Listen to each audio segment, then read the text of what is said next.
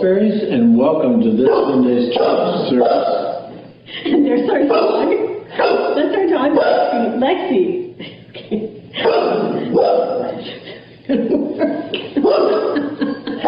Okay, cut.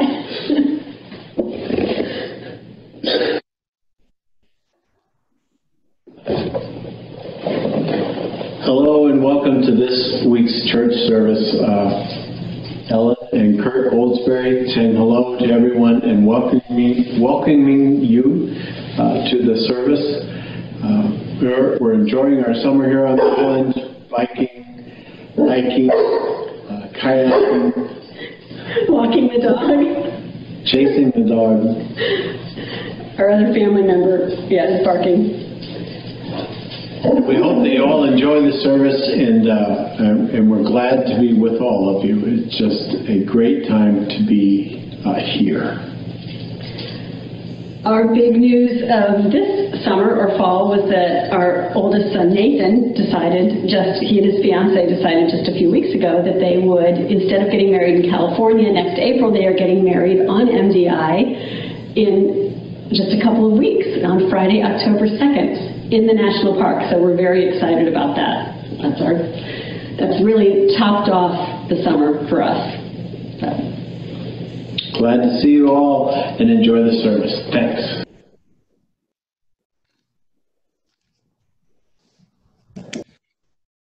Well, good morning again, everybody. Welcome to our morning worship. Let's take a moment to greet one another with our kind of Brady Bunch waves. Sharing God's love and grace with one another. Comes Christy too, and Robin in the background. Yeah. Grateful to see your faces and to be able to gather together and worship. Couple of exciting things this week. It's quite a birthday week. Olivia Stanley and Gracie Weed have birthdays today, so happy birthday to them. I believe Olivia Stanley is out in Arizona going to college, and Gracie just started high school. So happy birthday to them. Wanda Young has a birthday on Tuesday. Happy birthday to you. Anna Nargert on Wednesday. Geneva Langley on Thursday. And Debbie Hammond and I share a birthday on Friday. So that's what's going on this week for birthdays. If you have other celebrations or anniversaries that we could lift up in praise, I hope you'll chat them by way of our Facebook, what platform? Our Zoom chat here. Let's celebrate them together. Also, for prayer requests, you can use the Zoom chat function. You can also text me at 207-266-9026. And I mentioned those two differences that occurred to me today, and you'll see why. As we share a prayer by way of Zoom, if it's shared with everyone, then everyone can see it and we know who it's from. And so that's one way that we lift up your prayer.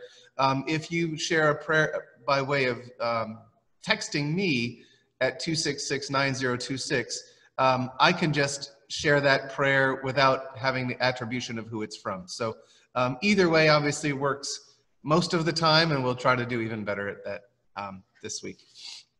A couple other things. If you'd love to participate in our service, we'd love to have you. Open tables happening this week, Tuesday morning prayer, Thursday morning prayer. We are resuming the saunters. Good news, our test group last week had a little saunter about town on Thursday at 10 o'clock and found it to be a palatable experience, was not overwhelmed by tourists. So we'd love for you to join that if you'd like. Fresh Food Fridays at the Bar Harbor Food Pantry on the mornings. Bible study Friday by way of Zoom, or Zoom Plus as we call it. Really exciting. The weather looks fairly promising for 1 week from today for another outdoor worship service at the Bar Harbor Historical Society. Last time it was beautiful, just a perfectly beautiful day. And I said, I can go one more layer. And I think, I'm not even sure we'll have to next Sunday. So if you'd like, bring a little blanket to keep yourself snug as a bug in a rug. And we will have our worship service outside. We are planning to have our worship service outside next Sunday. Also next Sunday at 2 o'clock, it's Bar Harbor Congregational Church apple picking at Johnston's Orchards up in Ellsworth. I will double check to make sure that they're open. I'm sure they are since it's outdoors. And then also next Sunday, the 27th at 5:45, high school youth are invited to Hadley Point for a little bonfire and a blessing. So that's what's going on next week. 2 weeks from today, at 1 o'clock in the afternoon, is going to be our annual Blessing of the Animals service on the village green. So you can just look over the horizon to that. If there's anything else you need, I hope you'll give me a call. And again, the number for texting your prayers is 207-266-9026, or you can do that on our Zoom chat. We'll begin our service by lighting our candles.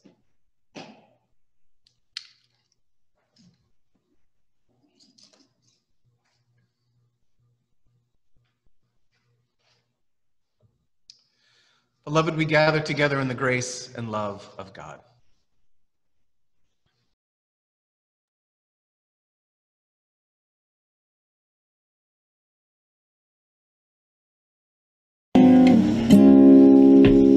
This is the day that the Lord hath made. Let us rejoice and be glad in it. This is the day that the Lord has made. Let us rejoice and be glad in it. This is the day that the Lord has made.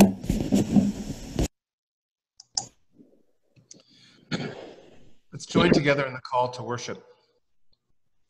As the word of God came to Moses, so the word of God comes to us. Go, despite our fears, speak the truth of God. Love both neighbor and enemy. Forgive as we have been forgiven. Receive grace upon grace, overflowing from the fullness of God. Our hymn is Brethren We Have Met for Worship.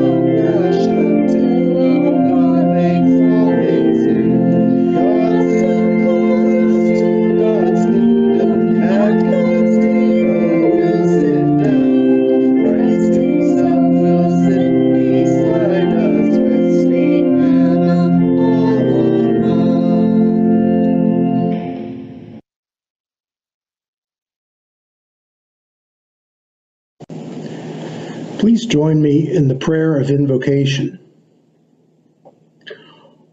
Holy One, you have promised to walk with us and long ago sent your Spirit to abide among us and guide us to a future of goodness and hope. We come today seeking your truth, your justice, your kindness. You are with us even now. Help us feel your presence and welcome you once again into our lives. Come and fill our hearts with your peace. Amen.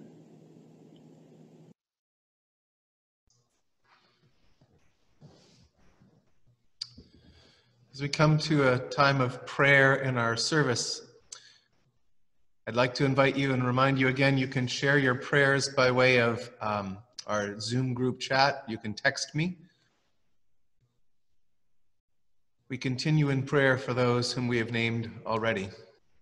Ada and Carl, Bob and Jackie, Lonnie, Lee and Ann, Sue and Terry and Rusty and Josephine, Royce and Katie, Gertrude, Pat, Jack, Dick, Michael, Judy, Hannah, Jeff, Chad, Eric, Darlene, Billy, Levi, Sandy, John, Sherry, Matt, Mike, Cheryl, Alva, Skylar, Carolyn, Luzvi, Nancy, Marty, Robin, David, Kelly,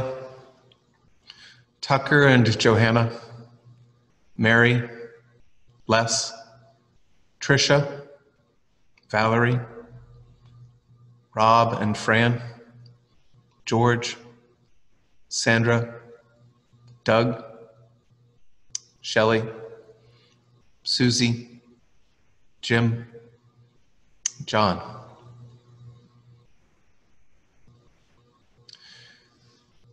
We pray for God's spirit of consolation and strength for all who have suffered losses recently.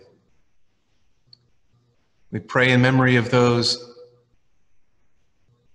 for whom remembrance rocks were placed this week. Nancy Samuelson, Clay Manning, Ruth Bader Ginsburg. I invite you to text or chat your prayers now. And as I move into our time of prayer together, continuing, I'm going to do something a little bit different this week. I'd like to invite us to share our prayers captured in one word. A prayer that's shared on our chat, prayer that's spoken, or a prayer that's held in silence, just one word. It might be a person, a situation, a place, a feeling, a yearning, a praise. I invite us to lift our hearts to God, seeking God's renewing presence. And what I'll do is I'll speak a few words slowly, but I hope that our prayer will be all of our words lifted up to God. Together, we pray. Hope.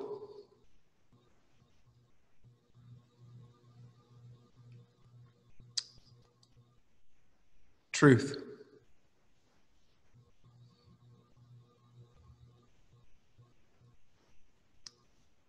Justice.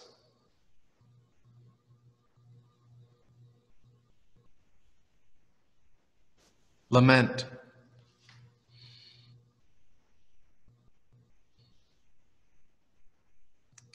Help.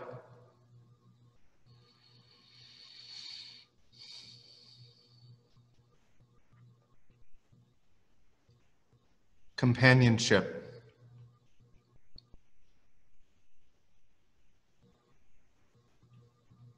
Nation.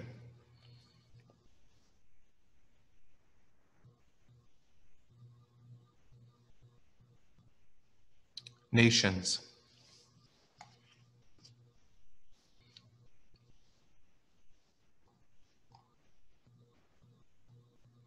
Reconciliation. Wisdom. Peace. Humanity. Caring.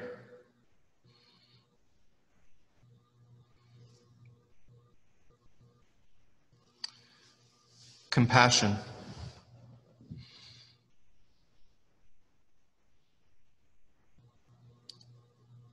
relief,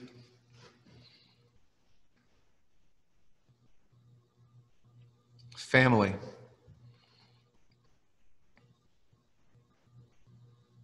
students, teachers,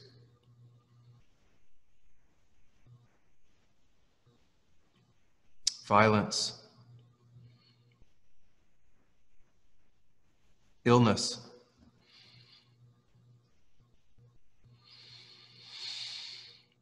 strength,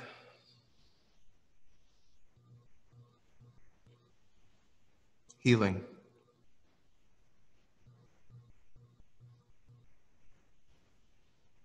helpers,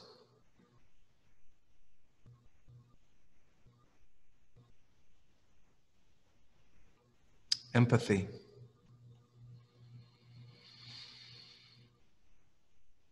climate,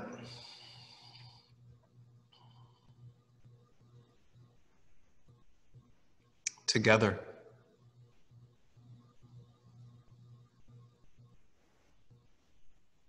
vigil,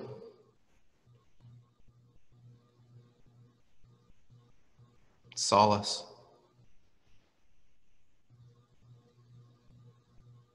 trust,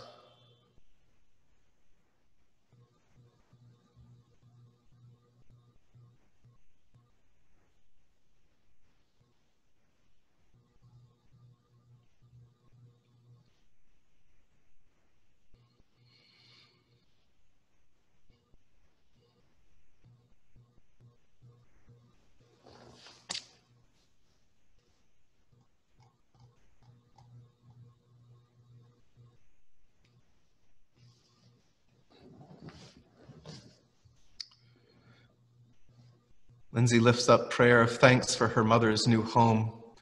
She has family with her every day. Marty lifts up prayers for her niece Sue and husband Neil, following Neil's diagnosis of stage 4 pancreatic cancer.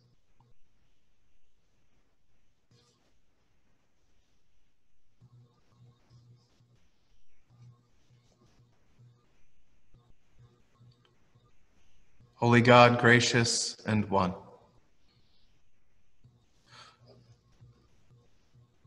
open our hearts to your Spirit until your glory is revealed in relentless love, in communities transformed by justice and compassion, and in the making whole all that is torn asunder. To your love, O God, we entrust all for whom we pray, and our prayers, both spoken and unspoken. Together we pray as Jesus taught. Our Father, who art in heaven, hallowed be thy name.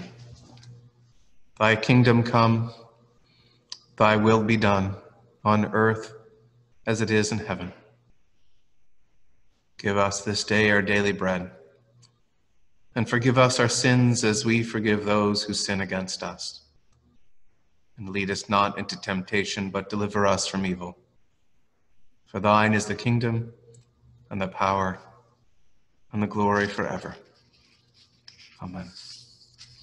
Let us sing our response.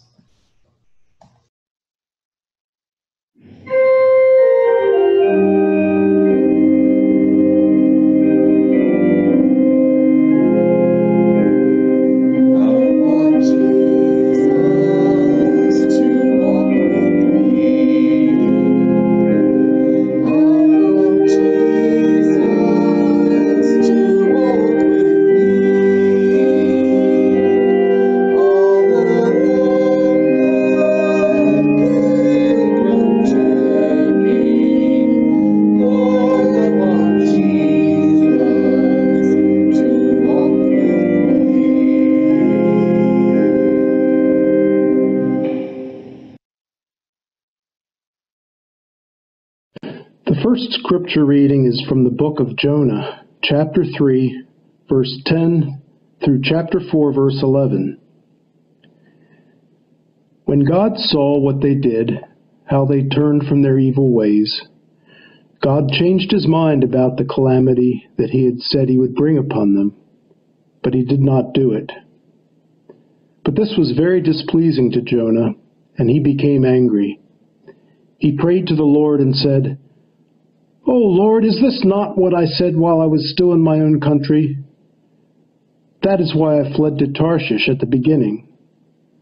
For I knew that you are a gracious God and merciful, slow to anger, and abounding in steadfast love, and ready to relent from punishing. And now, O Lord, please take my life from me, for it is better for me to die than to live." And the Lord said, "Is it right for you to be angry?" Then Jonah went out of the city and sat down east of the city and made a booth for himself there.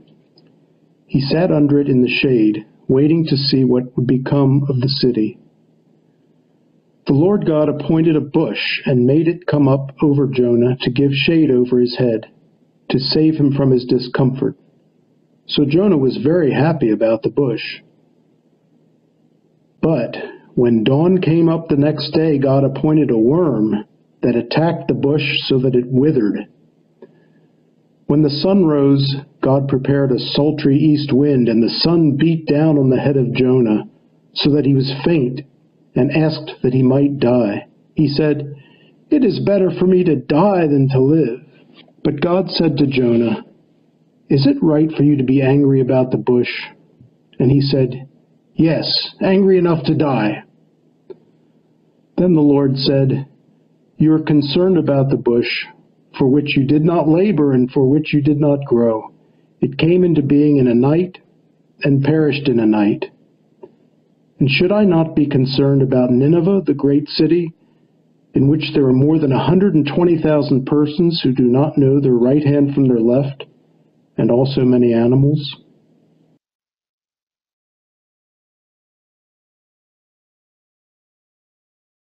The second reading is from the Gospel of Matthew, chapter 20, verses 1 through 16. "For the kingdom of heaven is like a landowner who went out early in the morning to hire laborers for his vineyard. After agreeing with the laborers for the usual daily wage, he sent them into his vineyard. When he went out about 9 o'clock, he saw others standing idle in the marketplace, and he said to them, 'You also go into the vineyard, and I will pay you whatever is right.' So they went. When he went out again about noon, and about 3 o'clock, he did the same. And at about 5 o'clock he went out and found others standing around, and he said to them, 'Why are you standing here idle all day?' And they said, 'Because no one has hired us.' He said to them, 'You also go into the vineyard.' When evening came, the owner of the vineyard said to his manager, 'Call the laborers and give them their pay, beginning with the last and then going to the first.' When those hired at about 5 o'clock came, each of them received the usual daily wage. Now when the first came, they thought they would receive more, but each of them also received the usual daily wage. When they received that, they grumbled against the landowner, saying, 'These last only worked an hour, and you've made them equal to us, who have borne the burden of the day and the scorching heat.' But he replied to one of them, 'Friend, I am doing you no wrong. Did you not agree with me for the usual daily wage? Take what belongs to you and go. I choose to give to this last the same as I give to you. Am I not allowed to do what I choose with what belongs to me? Or are you envious because I'm generous? So the last will be first, and the first will be last.' Here end the lessons. Thanks be to God."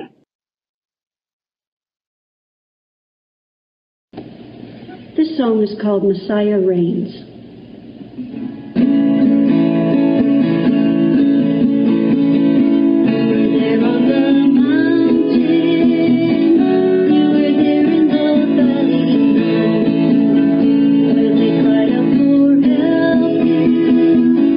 Heart in the sea.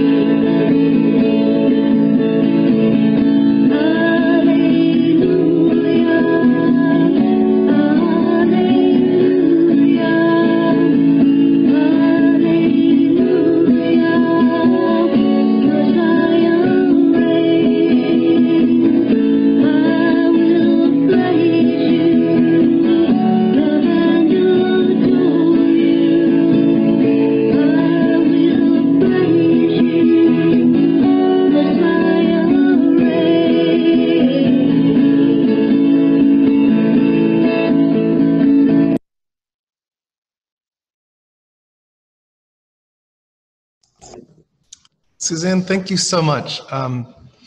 Your open spirit and prayerful heart really brings so much through your music. I really appreciate you sharing that with us. Before I begin, let me say this. The political posturing that began even before Justice Ruth Bader Ginsburg's body had grown cold reveals an even deeper layer of necrotic dysfunction in our country.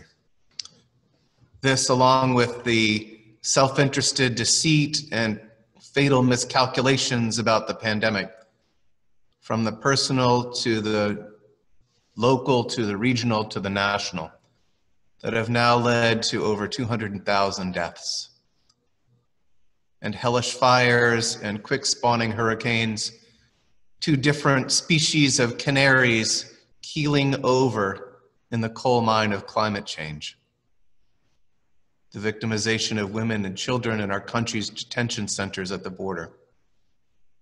The forces of racism that provoke violence and poverty and fear. The willful blindness to privilege. Unregulated militias spreading intimidation and fear. The ambushes and attacks on public servants in the streets. All of this power wielded mercilessly upon the poor and vulnerable, along with nature's reaction to our centuries of myopic exploitation. It all makes me feel small, discouraged, and fatalistic. The spark of hope flickers and becomes smoke.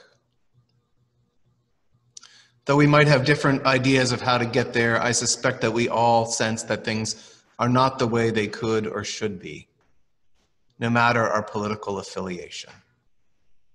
I say affiliation because our identity cannot be rooted in the letter next to our preferred candidate's name. As children of God, brothers and sisters in Christ, we are called to have a higher identity and a bigger family than our political allies.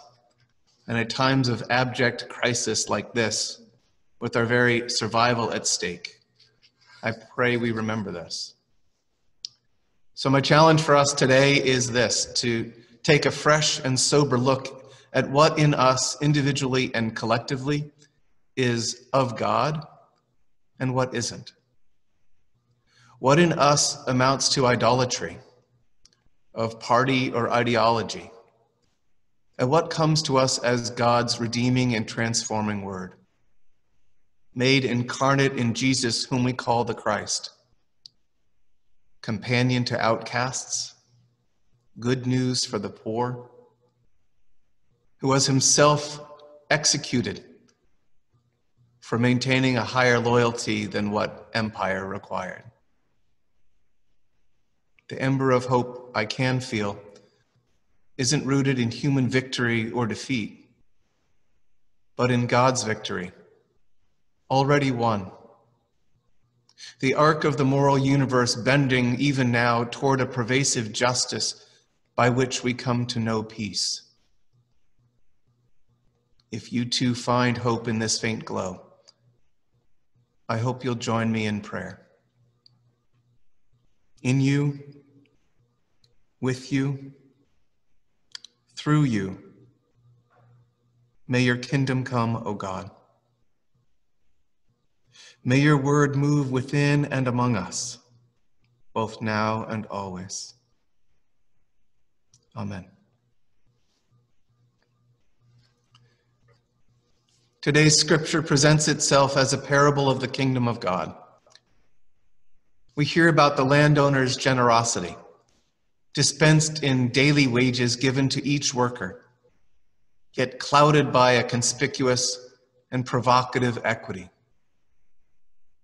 We hear the day-long workers grumbling, not at their pay, but at the insult of the late-hour workers being made equal to them. And somehow all this is the kingdom of God. There are 2 key moments to this parable. 1, the landowner's generosity, paying each worker a daily wage. And 2, what's more, the landowner doing this in full view.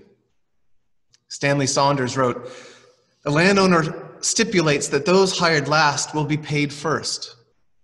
Why?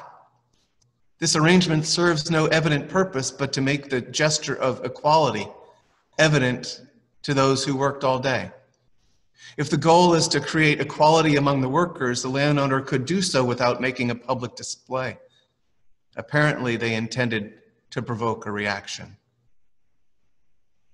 While they could have done this privately, the point of the parable isn't just the landowner's generosity, but a purposeful provocation of the workers who would feel slighted by what the others had been given. Somehow, this too is the kingdom of God. The kingdom of God is a squishy thing. We're not sure if it's something we wait for or something we build. Does Jesus praise our patient faith or our hard-working faith? Will we find the kingdom of God after we die? Or will we help construct it in this life, in this world? This parable's answer is yes. The kingdom is to be found both in the indelible and eternal gift of God's grace and our working out our response to this grace.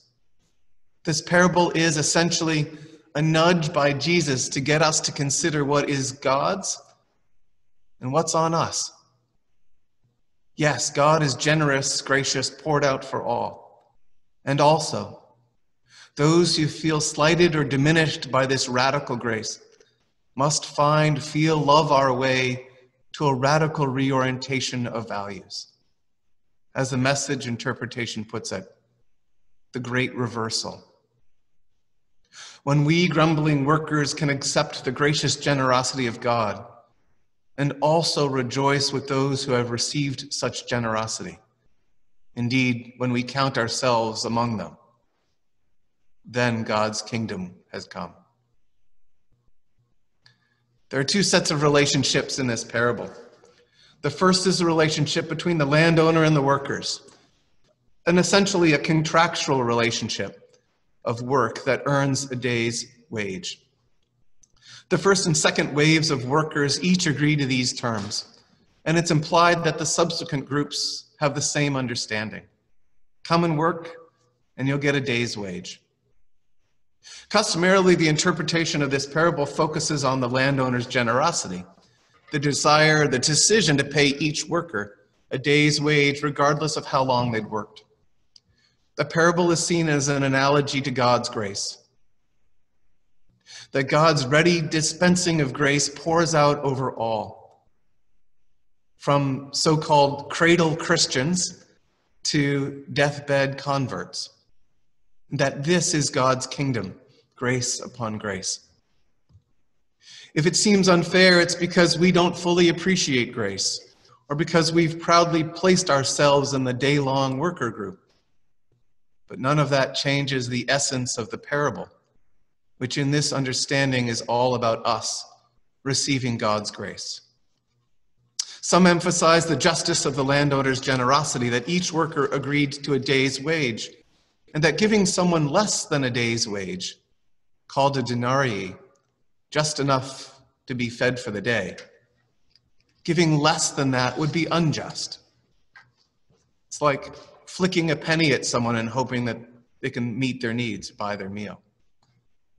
So the landowner gives everyone what they need, regardless of how many hours they'd worked, and that this is both gracious and just. All this celebrates the relationship between the landowner and the workers, akin to our relationship with God. But it leaves unaddressed the strained relationship among the workers, our relationships with one another under the umbrella of God's grace. As provocative as it was to hear the landowner's gracious generosity, even more provocative is the workers seeing it play out in front of their eyes and the feelings of resentment this evoked so quickly. And so the second set of relationships in the parable is the relationship between and among the workers. If we listen closely, the source of the day-long workers' resentment isn't over inadequate pay or being owed back pay, but it instead stems from their conflation of worth and value. The scripture reads, "These last worked only 1 hour, and you have made them equal to us." Isn't that interesting? Let's think about that for a second. Imagine all the other ways they could have lodged their complaint. Hey, we thought we'd get more because we worked more. Hey, we should get a bonus. Hey, we did more work, but none of that. Their complaint is about being set on equal footing. While the value of the late-hour workers is certainly less, the landowner, God, insists that their worth is equal. And the day-long folks can't deal with this because they can't see the difference. Turns out so often neither can we.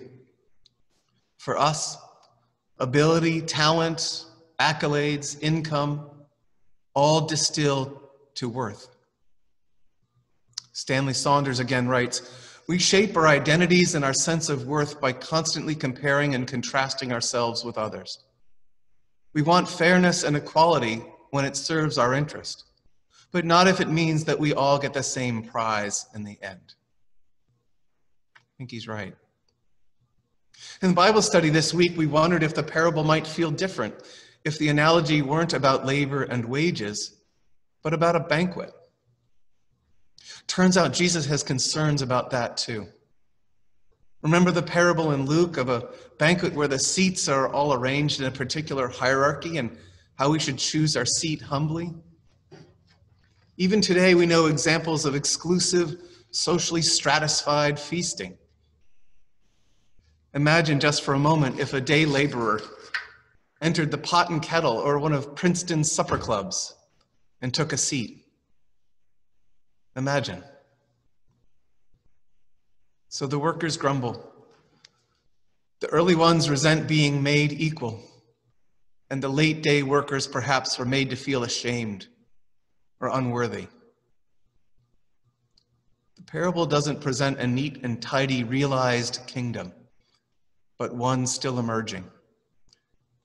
God is generous while the workers grumble. This is the second aspect of the parable. The kingdom isn't just about God's generosity, but about our capacity to learn not to confuse worth with value. A plea for us to understand deeply that we are beloved and cherished far beyond the measure of our bank account, the job we hold, the clothes we wear, or the car we drive, or every other external measure of worth we so readily wrap ourselves in. And so is everyone else too. As provocative as this object lesson was for the day-long workers and for Jesus' listeners, so it is for us. All of the markers of identity, status, hierarchy, affiliation, indeed all that we cling to orient ourselves in society, Jesus says none of that matters. He calls us all laborers together for the kingdom of God, whether early or late, and calls us beloved. Like turning off radar in the fog, it can be terrifying and disorienting to relinquish the cultural markers of identity, to take on our identity and worth as children of God, brothers and sisters, not only to Christ, but also to each other. It's humbling. I came across a quote this week by Albert Einstein. He wrote, 100 times a day I remind myself that my inner and outer life depend on the labors of other people, both living and dead, and that I must exert myself in order to give in the full measure I have received and am still receiving. Today's parable means that the kingdom of God is unfinished. It's not only a static sense of God's generosity, but a still unfolding reality. And that only when we can esteem each other accurately, when we celebrate one another's joys and grieves one another's hardships, and when we see each other the way God sees us, only then will God's kingdom come. When we do this, then and only then will we know both justice and peace. Amen.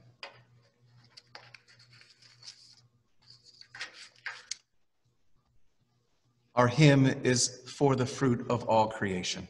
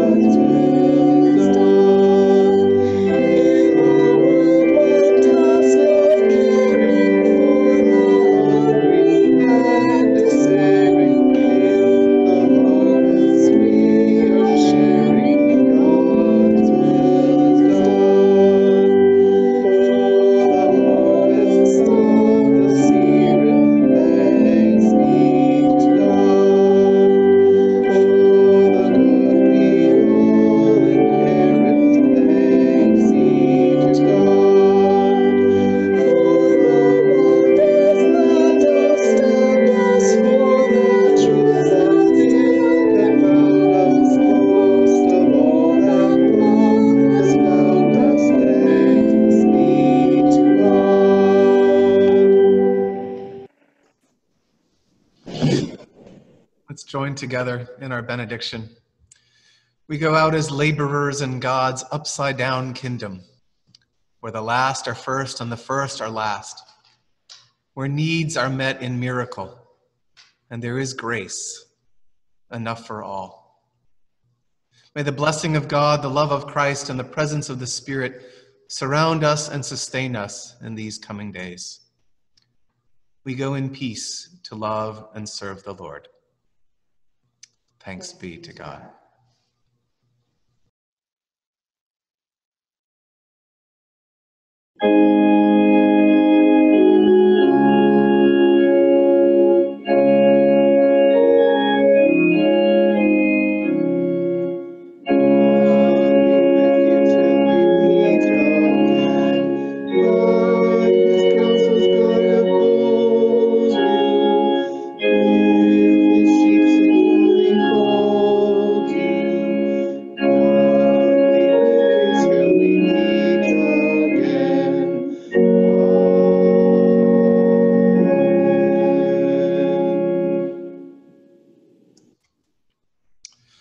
Beloved, you are the light of the world.